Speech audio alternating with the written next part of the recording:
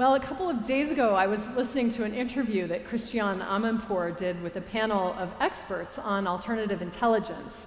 And she was asking them, what keeps you awake at night? You know, whether good or bad, what's keeping you awake about this technology? And one of the experts said to her that this is nothing short of an intelligence revolution. And we've had the internet arrival, we've had the smartphone, and that was the information revolution. And now we are looking at the intelligence revolution. It's a whole new level of change. And the woman said that this is a mega trend, not so much about technology, but about humanity. And she said, I want to disabuse people of this notion that AI is just going to take over our world. She wanted to kind of offer that as a comfort, that we actually have agency, and we decide whether AI will take over our world. And it brings me to this notion that Jesus came to bring good news. And his good news was that the kingdom of God is here. The kingdom of God has come and it is very near. And for a lot of people, you know, we read the Bible, all this weeping and gnashing of teeth.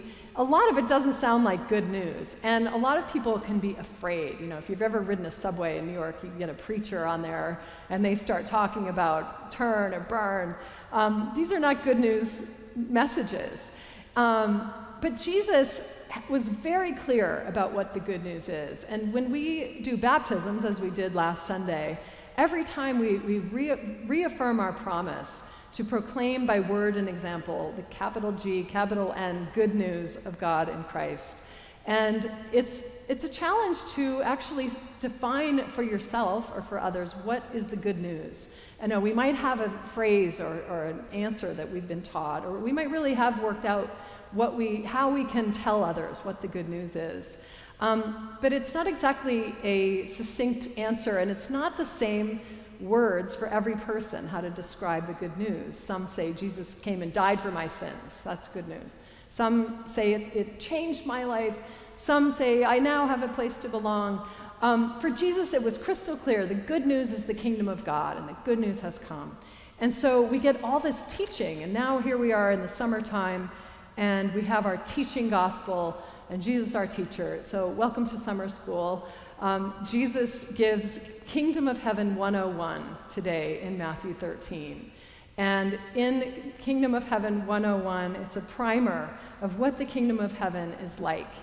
And he starts out, the Kingdom of Heaven, first of all, is nothing like they're expecting. It didn't come in with a bang. It's not some declared conquest of other kingdoms. The Kingdom of Heaven is like this. The Kingdom of Heaven is like a mustard seed. It's hidden, it's buried in the ground, but it's living, it's going to grow and sprout. And this is a very imperfect illustration that Jesus uses, because nobody in their right mind would have planted a mustard seed on purpose in their field, because a mustard seed is a weed that would take over and sort of be a scourge in a garden. And Jesus, though, came as one willing to be treated like a weed. And he is someone who gets plucked out and discarded. And he's willing to come in that manner because he knows that, in fact, what he brings will grow up into the greatest of all trees. And birds, you know, proverbially speaking, will build nests in its branches. The kingdom of heaven is a haven. It's a place to find peace and a place to find harmony, ultimately. So he gives this mixed up kind of metaphor. And it takes some engagement to really tease out this incredible message, what the kingdom of heaven is really like. It's a haven. Once you know what it is, you can build a nest in its branches and find shade. It's a beautiful image. And he goes on, the kingdom of heaven is like yeast. And if you've ever baked bread, you know that once you put the yeast in, you can't take it out. It's in there, and it's permeated the whole batch of dough. You know, in that time, they had something more like starter, you know, sourdough starter. We all know what that is, thanks to the pandemic. We all know what that is, thanks to the pandemic. Everyone was baking bread. But starter, you know, it makes other starter. You can share your starter. It multiplies. It goes on and on. It's the gift that keeps giving. And so the kingdom of heaven is like that. It's so permeating. And Barbara Brown Taylor said, the earth is so thick with divine possibility. I sort of get that image when I think of all this bread rising. And 3 measures was a lot. That was not a loaf for your party. It was a loaf to fill, it was enough to fill an industrial kitchen. And the idea is that the kingdom of heaven is for everyone. It's everywhere. It's enough for everyone to find nourishment. And it is at work. It's not waiting for some future time. And then you have the kingdom of heaven is like a treasure hidden. This is a paradox, nobody likes a hidden treasure. You want to have the treasure. And, if you're a pirate, you've got maps and you're looking for hidden treasure. It's vexing. You have to get your hands on it. It's not gratifying that, it's right out there for the taking and easy. This is not an easy thing. It's something to grapple with and pay attention to and search for. And it demands our response. The treasure hidden, once somebody finds it, they go and buy the whole field. They go all in. I think the idea here is that it's like an all or nothing response, and that it invites our response. Kind of like this one, the kingdom of heaven is like a merchant in search of fine pearls. In this case, it's not the pearl itself. The kingdom of heaven is like the merchant that sells everything he has to buy this one pearl. And in doing that, he no longer can be a merchant. He's got no more merchandise. He has one pearl, and he's all over it. And James Allison, who I really admire so much, he's a theologian and teacher, talks about this parable as one that tells us that the kingdom of heaven is in search of us and will stop at nothing to possess us, nothing to take us in, and also places enormous value on us. And if we think of this in terms of the story of Jesus, he went to every length to show us what God is like and to invite us into this kingdom. And he was put to death, showing us what it looks like to live in the kingdom of heaven. And it invites our response to go all in. And the kingdom of heaven is like a net that goes and drags everything up off the bottom of the sea. In the Greek, this word is the dragnet. It's not a fishing net. They're not really just looking for fish. They're dredging or cleaning the pond or cleaning up the sea and bringing up everything. And there's also really no mention of fish in the original text. That's just an added in by translators, that they assume that, they must have meant fish. But the words is all things. It dragged up all things. And if you want to stick to the food in the Galilean context for Jews, it would have been edible things, inedible things, and things that were edible but not allowed. You can have all the stuff, though. And they bring this net up to the shore and sit down and look at all that's in it. And Jesus says, at the end, another time, the angels will come and do the separating. It's really not our job to be separating out the evil from the good.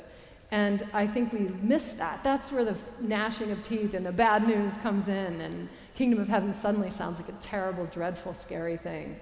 And in fact, Jesus is always saying, it's for another time. And he's speaking to his disciples. He's speaking to people who, in Matthew's time, were already the church.